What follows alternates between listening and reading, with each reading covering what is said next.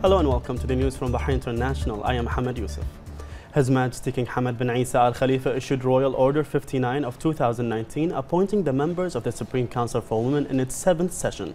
The appointed SCW's members include Dr. Sheikha Maryam bint Hassan Al Khalifa, Hala Muhammad Jaber Al Ansari, Sheikha Zain bint Khalid Al Khalifa, Sheikha Hassa bint Khalifa Al Khalifa, Dr. Sheikha Rana bint Isa Al Khalifa, Judge Ma'sooma Abdul Rasul Isa, Professor Dana Khamis Al Zayani, Brigadier Muna Ali Abdul Rahman, Dr. Sabah Al Junaid, Dr. Suzanne Abbas Muhammad, Dr. Huriya Abbas Al Dairi, and Huda Ibrahim Al Shurugi.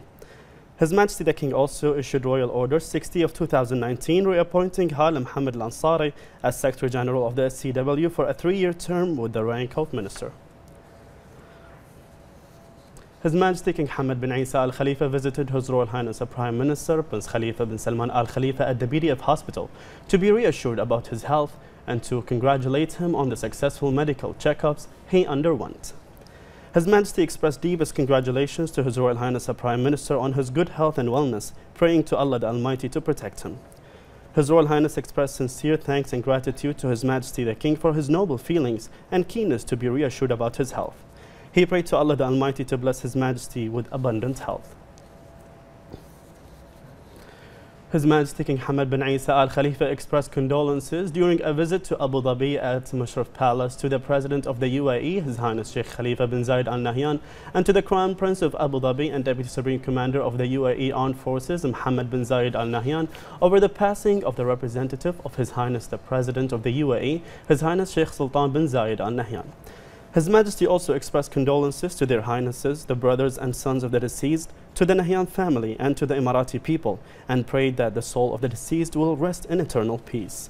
His Majesty hailed the legacy of the deceased through his service to his country and people, which has contributed to the further development and prosperity of the UAE.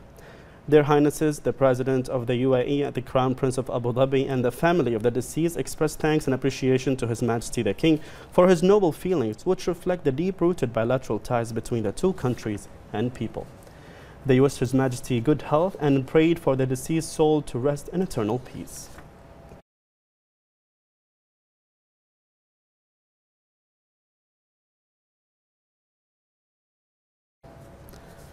After that, His Majesty the King departed from the UAE to Bahrain at the forefront of those who bid His Majesty farewell, where Deputy Prime Minister and the Minister of Interior of the UAE, Sheikh Saif bin Zayed Al Nahyan, the UAE Ambassador to Bahrain, Sheikh Sultan bin Hamdan Al Nahyan, Bahrain's Ambassador to the UAE, Sheikh Khalid bin Abdullah Al Khalifa, along with various personnel from the embassy. His Royal Highness the Prime Minister Prince Khalifa bin Salman Al Khalifa issued Edict 26 of 2019 regarding the establishment of a Supreme Committee for Treatment Abroad affiliated to the Supreme Council for Health and include the following bodies: the Ministry of Health, BDF Hospital, King Hamad University Hospital, Medical Services at the Interior Ministry, Health Insurance Fund, Head of the Abroad Treatment Office at the Ministry of Health, Bahrain Oncology Center, Sheikh Mohammed bin Khalifa bin Salman Al Khalifa Cardiac Center, and a representative of public hospitals. His Royal Highness the Prime Minister Prince Khalifa bin Salman Al Khalifa issued Edict 27 of 2019 to establish and form National Committee for the Unified Purchase of Medicine and Medical Supplies. The edict stipulated the committee will be under the Supreme Council of Health and will comprise the representatives, including at least a doctor and pharmacist from the following bodies: the Ministry of Health, the Medical Services at the Ministry of Interior, the National Health Regulatory Authority, the BDF Hospital, King Hamad University Hospital, the Health Insurance Fund, Bahrain Oncology Center, Sheikh Mohammed bin Khalifa bin Salman Al Khalifa Cardiac Center, public hospitals, primary health care centers, and the body responsible for the storage and distribution of medicines. His Royal Highness the Prime Minister Prince Khalifa bin Salman Al Khalifa sent a cable of congratulations to the Prime Minister of Kuwait, His Highness Sheikh Sabah Al Khalid Al Sabah, on the formation of a new cabinet. His Royal Highness expressed full support to the Emir of Kuwait, His Highness Sheikh Sabah Al Ahmed Al Sabah, and for his confidence in the Kuwaiti Prime Minister and in his formation of a new cabinet. His Royal Highness expressed pride in the deep-rooted bilateral ties and said that he looked forward to further deepening these ties on all levels. His Royal Highness wished His Highness Sheikh Sabah Al Khalid success in realizing the aspirations of the Kuwaiti people and wished Kuwait further progress and prosperity.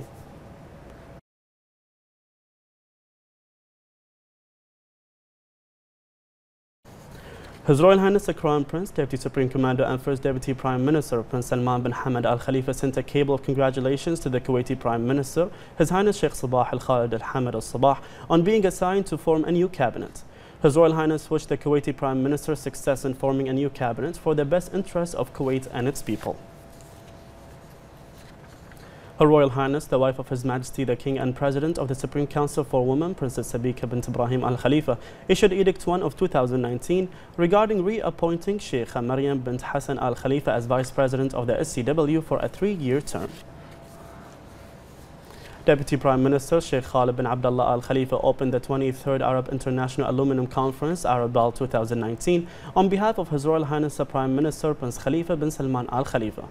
The conference, which is titled The Features of the Future of Aluminum Industry in the Arab Region, was attended by the Speaker of the Representatives Council, Fawziya Zainal, the Chairman of the Shura Council, Saleh Saleh, along with the other senior figures, CEOs of aluminum plants in the region, and business figures. Deputy Premier extended thanks and appreciation to His Royal Highness the Prime Minister for patronizing the event, which reflects His Royal Highness's keenness on the development of this vital economic sector that can be traced back to the 1960s, when they supported the establishment of the first aluminum plant in the Arab Gulf region, up to the present moment by hosting the conference in Bahrain for the 5th time. He conveyed the greetings and good wishes of His Royal Highness the Prime Minister to the participants and organizers of the conference, and wished them success in meeting the objectives of the conference, which include the exchange of expertise in the field and coordinating the effort of various parties in the industry in order to further develop the industry in the region. He said that the conference represents the most advanced event of its kind in the Middle East, and that Bahrain's activity now occupies a prominent place, proven by the participation of leading figures from the industry. He added that Bahrain, under the leadership of His Majesty King Hamad bin Isa Al Khalifa, lays great emphasis on developing this industry by making Alba competitive in the world market through the latest upgrades on its industrial output, all of which is intended to enhance the economy and create job opportunities.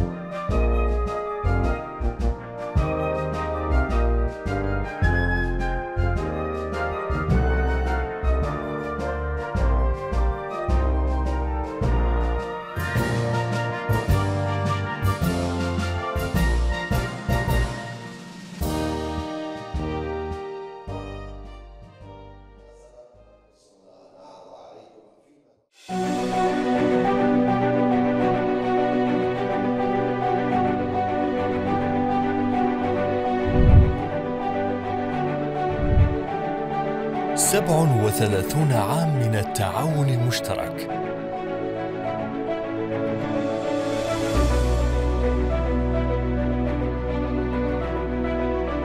تم تأسيس المؤتمر العربي الدولي للألمنيوم في عام 1983 من قبل المهندس محمد النقي، بهدف تعزيز التعاون بين شركات صناعة الألومنيوم في الوطن العربي وإيجاد الحلول في إطار عمل مؤسسي لمختلف تحديات الصناعة على المستويين الإقليمي والدولي. ومنذ تدشينه وحتى يومنا هذا تم عقد المؤتمر 23 مرة في دول عربية مختلفة، حيث احتضنت مدن كل من مملكة البحرين والمملكة العربية السعودية والإمارات العربية المتحدة ودولة الكويت وغيرها من الدول هذا المؤتمر المهم. الذي يهدف لتزويد أهم الشخصيات والمؤسسات المؤثرة في صناعة الألومنيوم في الوطن العربي بالمعرفة والأفكار اللازمة لتطوير الصناعة وضمان مستقبل أكثر إشراقاً. ولذا يحظى عربال سنوياً ليس فقط بدعم ورعاية المصاهر والجهات المشاركة، بل وباحتضان المجتمع العربي ككل. وفي هذا العام تفخر شركة ألمنيوم البحرين ألبا باستضافتها للمؤتمر للمرة الخامسة بإيمان مطلق بدوره في تعزيز صناعة الألمنيوم التي بدأت حكايتها في منطقة الشرق الأوسط مع تأسيس الشركة رسمياً بموجب مرسوم أميري صادر في عام 1968 ومع وضع حجر الأساس لمصهر الشركة من قبل سمو الأمير الراحل الشيخ عيسى بن سلمان آل خليفة طيب الله ثراه في يوم الاثنين الموافق 6 يناير عام 1969، لتصبح الشركة بذلك أول مصهر للألومنيوم في الشرق الأوسط وأول صناعة غير نفطية في البحرين، وبعيد صب أول معدن منصهر للشركة من قبل الأمير الراحل صاحب السمو الشيخ عيسى بن سلمان آل خليفة طيب الله ثراه عند الساعة 11:30 من صباح يوم الثلاثاء الموافق 11 من مايو عام 1971. تبلورت الرؤية الحكيمة الرامية لتحقيق نقلة نوعية للحياة في مملكة البحرين، فبدعم القيادة الرشيدة للمملكة وبجهود صاحب السمو الملكي الأمير خليفة بن سلمان آل خليفة رئيس وزراء مملكة البحرين الموقر حفظه الله ورعاه، انطلقت الصناعات التحويلية لتعزز من قصة النجاح التي ألهمت دولاً عربية عديدة بادرت بدورها لتقوية المساهمة العربية في هذه الصناعة الحيوية، وذلك بافتتاح مصهراً تلو الآخر. إنه لشرف عظيم لنا جميعاً بأن نحظى بمقابلة سموكم في بلدكم الكريم المعطاء بتوجيهات سامية ورشيدة من سموكم. انطلقت فكرة إنشاء صناعة الألمنيوم في دول مجلس التعاون الخليجي من مملكة البحرين الشقيقة.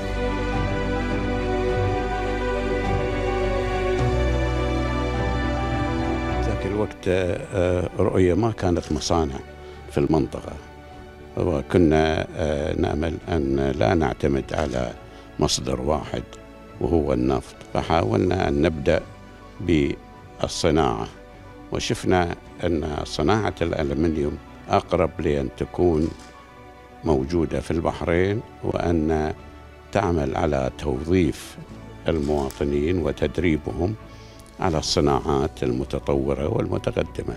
فذهبنا حول العالم لنأتي بالشركات والمصادر اللي تصدر لنا الألمنة، واتفقنا مع الحكومة هناك وبدأنا هذه المرحلة، وشاركنا في ذاك الوقت من شاركنا في إقامة المصنع، والحمد لله هذا المصنع أدى ما كنا نتمناه ووفر قاعدة أساسية للصناعات في الخليج وفي البحرين طبعا بشكل خاص. فبدأنا من ذيك المرحلة من ما كانت عندنا مصانع، وكان يقال لنا ذاك الوقت أن النفط راح يقل وأن راح ينضب، فعملنا على توفير كل ما ممكن توفيره للصناعات المحلية وخاصة الصناعات الصغيرة. والألمنيوم تخرج منه مشتقات كثيرة، وصارت منه صناعات كثيرة عندنا في البحرين، وأدت إلى أن إنتاجات متعددة منها المشتقات، فولله الحمد يعني نجح. وبعدين أقيمت مصانع في دول الخليج مشابهة بسبب الطلب على الألمنيوم في العالم، فعملنا ولله الحمد والله وفقنا. والله أنظر لشعب البحرين شعب معطى وشعب متطور وشعب يريد أن يتعلم. تجربتي ويا شعبي ولله الحمد وجدت فيه كل العمل اللي تتمناه أي بلد في العالم، ولله الحمد إلى اليوم التطور في شعبنا وقبوله للعلم والتعليم، وشعب طموح ولله الحمد، وإحنا نريد نخدمه ليؤدي واجبه ويقوم بالطموحات إن شاء الله اللي نتمناها له جميعا.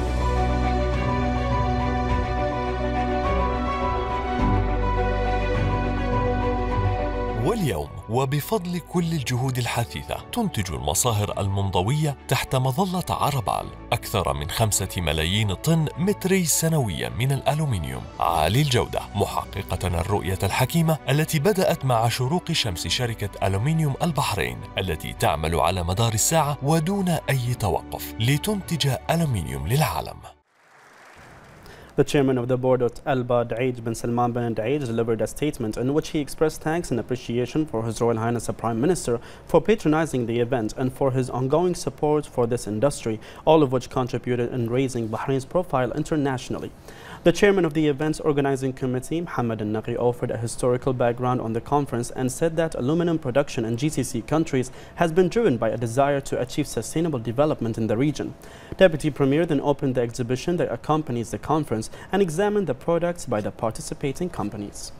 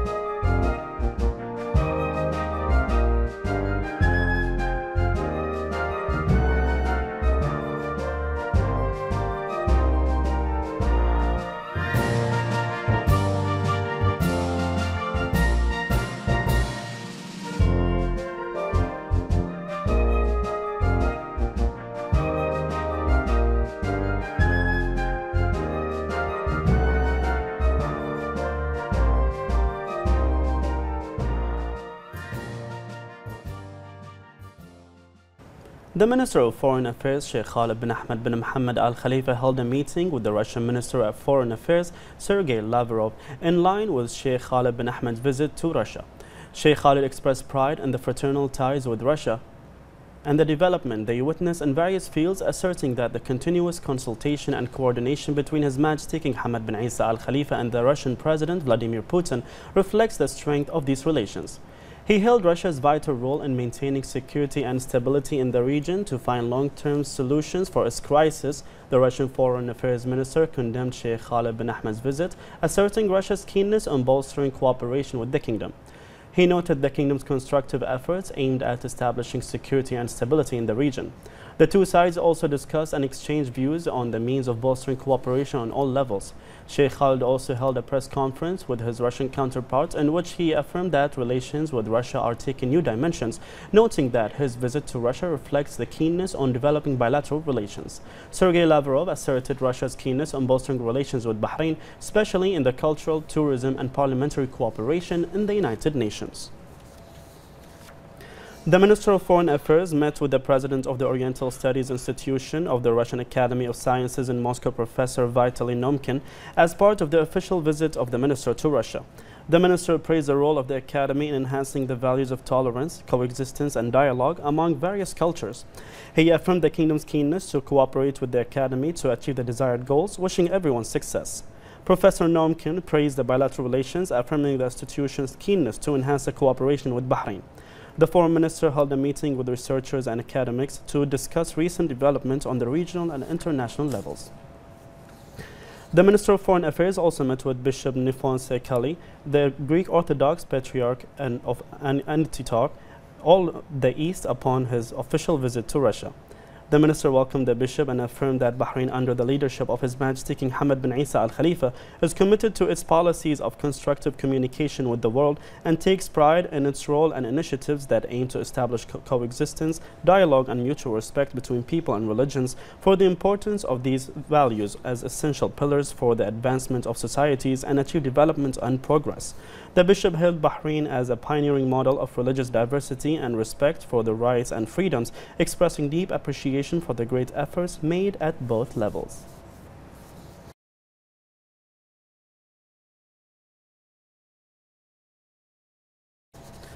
The president of the Bahrain Authority for Culture and Antiquities, Sheikh Hamay bint Mohammed Al Khalifa, participated at the margins of the Culture Ministers Forum at the headquarters of the UNESCO in Paris, which was attended by a large number of ministers, cultural figures from over 140 countries, as well as representatives from various international cultural organizations.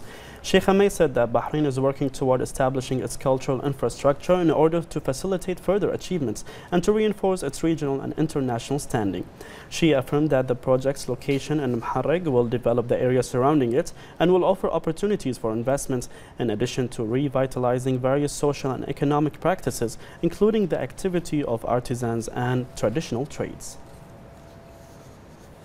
A unified framework for counseling services and family awareness has been announced today in Bahrain. The Supreme Council for Women unveiled details of the blueprint under the theme Strengthening Family Cohesion as a Gateway to Community Stability. The initiative was unveiled amid the UN Women Campaign held annually under the theme 16 Days of Activism Against Gender-Based Violence, kicking off on the 25th of November to mark the International Day for the Elimination of Violence Against Women and runs until 10th of December. SCW Secretary General Hal Al-Ansari said that the initiative falls under the topic Family Stability, which represents a core component of the National Women Development Plan. It stems from a vision aimed at protecting social security, preserving Bahraini families' rights, ensuring them access to all legal and social services, and reducing the rates of family disputes as part of the efforts to foster family cohesion and support Bahraini women's role. Amman's embassy in the Kingdom of Bahrain held the 49th Omani National Day in the presence of a number of ministers and senior officials. Ambassador Abdullah al-Midwaili expressed good wishes to His Majesty Sultan Qaboos bin Said, wishing him and his country many happy returns. He praised the numerous achievements of Amman and praised the strong bilateral relations and the strong cooperation in all fields. The ambassador expressed thanks and appreciation to Bahrain's government and people for their active participation in this celebration, and also expressed thanks and appreciation to His Majesty the King, His Royal Highness the Prime Minister, and His Royal Highness the Crown Prince.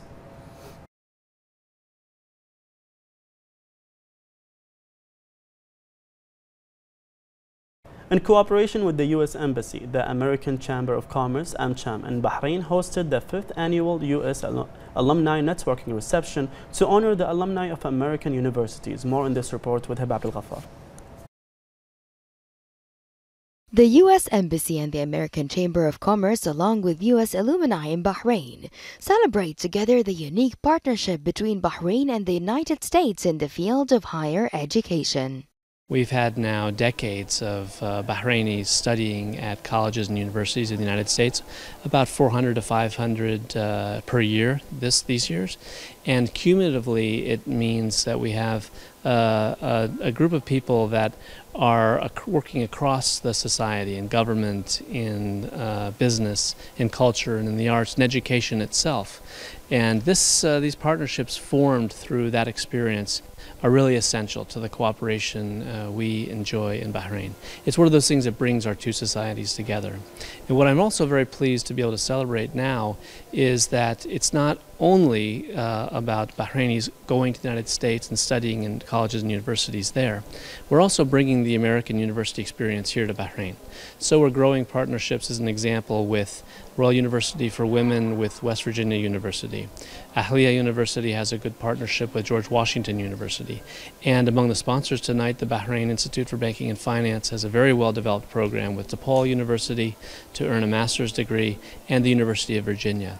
So we're really using higher education to deepen and broaden the relationship between our two societies, and tonight is about celebrating that. The experience was about learning, but also about understanding the culture, the openness, how easy services were achieved, at the same time how welcoming the people were, and watching the developments that have happened in the US during that time prepared me for how the world was moving ahead in terms of openness, globalization.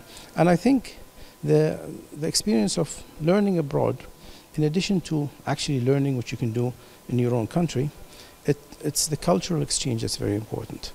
The event provided an opportunity for U.S. university graduates to reconnect with the U.S. alumni community of business leaders who share the unique experience of studying in the United States, bringing their knowledge, skills, and visions to benefit Bahrain. Around 200 alumni from American universities attended the event. I went to University of Syracuse in a program called Leaders for Democracy Fellowship. It was very informative and fruitful. It's broadened my horizons and become a global citizen. I recommend this program to everyone. It will shape his destiny and become an effective citizen. How can I squeeze in 26 months in a nutshell? It was amazing. It was eye-opening. I learned process and how to respect the process of filmmaking. Like any project that you do, it doesn't start when you get on set. It doesn't start when you get to the actual building it. No, it starts months in advance when everything goes on paper and you're planning. So that's really what I love about it. My teachers were all working in the industry. The annual reception in its 5th edition this year highlights and commends cooperation in the vital field of higher education and its powerful role. It's a great way to develop cross-cultural experience, cross-generational networking, and strengthen relationship between Bahrain and U.S. peoples. At the U.S. Alumni Networking Reception held every year, we celebrate a wonderful partnership in the field of education between Bahrain and the United States. Hiba Abdul Ghaffar, Bahrain International.